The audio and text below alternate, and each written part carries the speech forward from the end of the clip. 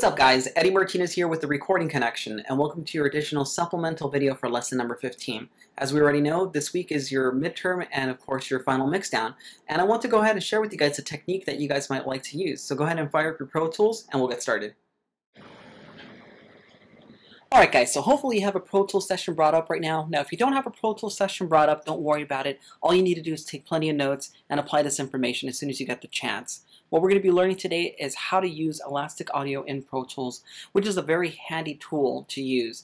Essentially what it's going to allow you to do is change the tempo of a particular region without affecting its pitch. So maybe you have a region that's maybe at a different tempo of your overall project. You're going to be able to go ahead and change that and have it fit and make it work. And it's pretty fun, it's pretty easy, so let's go ahead and get right to it. So what we're going to do right now to begin is we're going to bring in a new loop. And just to let you know, this particular project is at BPM 120. Okay, so we're going to bring in a tempo or region or loop at a different tempo so that we can go ahead and use it for this purpose. So I'm going down to File, Import, Audio, and I'll go ahead and select this one right here. Hit Add. Go to Done. It gives me a couple options here. I do want it as a new track, and it's okay if it actually, the location is the beginning of this particular session. So I'll hit OK, and here's our region. I'm going to go ahead and select the right tool to drag this over. Got my grabber tool, moving it over, and as you can see I created a little loop area right here, and we could even see that this particular loop ends a little too soon. So what we're going to want to do is we're going to go ahead and stretch this out without affecting its pitch so that it actually works with this particular project. So let's go ahead and hear how it sounds, which of course is not going to sound great because it's at different BPMs, so we'll hear how horrible it sounds.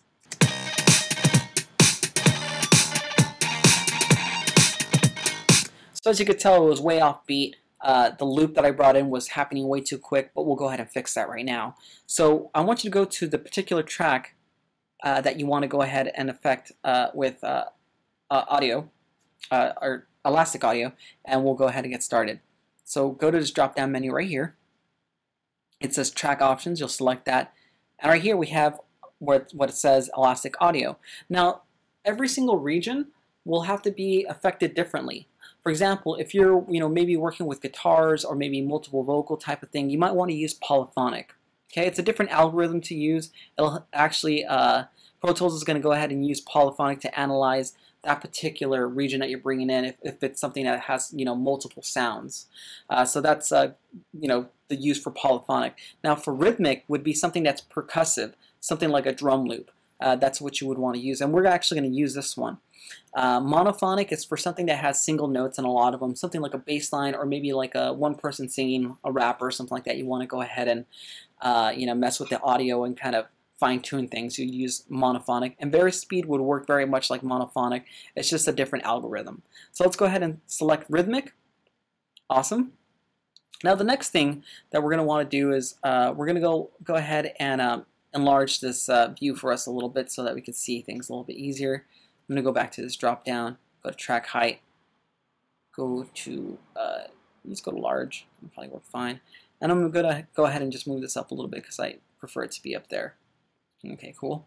Now the next thing that we're going to go ahead and do is we're going to want to go ahead and change from waveform to analysis. Now what analysis is going to do, it's going to go ahead and analyze all the transients and set up markers and the right positions. And actually Pro Tools does a fantastic job with this, and it does it very quickly. So let's go ahead and select it right now.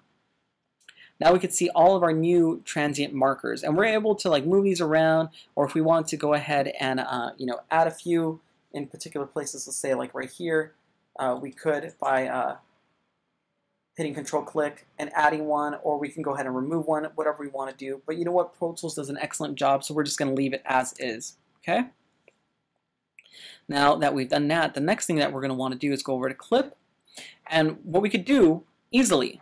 An easy thing that we can do is we can go ahead and just make it match the tempo by going to Clip, going to Conform to Tempo, and we'll just easily see it match up nice and easy. So now it's done that hard work for us, and the loop should work. So let's go ahead and play it back and see how it sounds.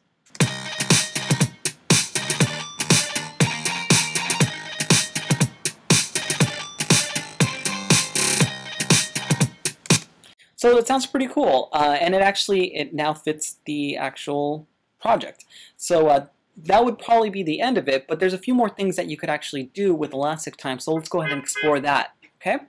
What we're going to do now is we're going to go to where it says Options, or actually Event, pardon me. And we're going to go to Event Operations, go to Quantize, okay? And we're going to get a couple different options here, actually some really great options. You can go ahead and select the note value. Actually, I'm going to go ahead and keep it at 30-second note. And you'll see these markers move around a little bit, okay? Just a little bit. What it did is quantize this audio, said it's absolutely on the beat every single time. Okay, so that's pretty nice. Now the next thing that we could do is we can go ahead and move these markers around, but first what we're going to need to do is go back to this little area right here where the drop down was. Actually, it might be under analysis now. And we're going to go to warp. So we're going to go ahead and warp this out. Pretty cool. You'll see a bunch of new little markers here. And make sure you deselect grid and go to slip mode. And since all the regions are selected, go ahead and select outside of that region. Let me go ahead and switch my tools around. And now we're going to be able to go ahead and individually move these markers wherever we like. See how this little directional, left or right type of thing popped up. This is going to allow us to go ahead and move these regions however we like. So let me go ahead and move that back. Let's say if I want to go ahead and make this longer, I can go ahead and do that, or shorten it up. And if you see it go red, that means that it's reaching its extremes, and will give you kind of like a pretty original sound. So you might want to mess around with that a little bit. Let's go ahead and just kind of move these around just a little bit so we have different feels and vibes going on for this loop. Okay, so we can hear the differences. And a couple more. This one. Oops. That back. Okay, cool. So we're kind of just moving things at random. We'll go ahead and play this loop back. And what I want you to do is go ahead and experiment with all these techniques and get a result that you like. That's what it's all about, is kind of getting these tools and pushing them to the extreme to create original sounds. So let's see how this sounds.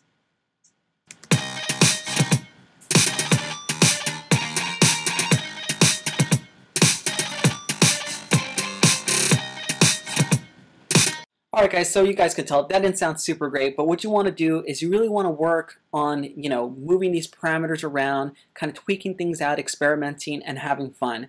Alright guys, so hopefully you guys found this useful, and of course I'll catch you guys on the next video. Alright guys, that's all the information that I have for you today, but of course it's up to you to put this knowledge to use. Now don't forget to jump back into your Recording Connection workbook and just double check to see if you have any mandatory supplemental reading assignments to turn in for this week. Now if you feel shaky on any of this material, what you need to do is go back into your provided textbook and reread that material. Just remember that these videos are only a supplement to your education. Okay? Now if you're watching this video online and you want to know more about the recording process, and you want to learn how to become a recording engineer in just 6 months, what you need to do is you need to check out the recordingconnection.com or call the provided number. Our staff is actually going to set you up with an engineer in your town or in a town near you. We have tons of locations all across the US and parts of Canada, and we're actually really proud to say that we have more than a 72% hiring success rate thanks to our student advisor that comes with your enrollment. So I hope you guys all enjoyed the video, and I'll catch you guys a little bit later.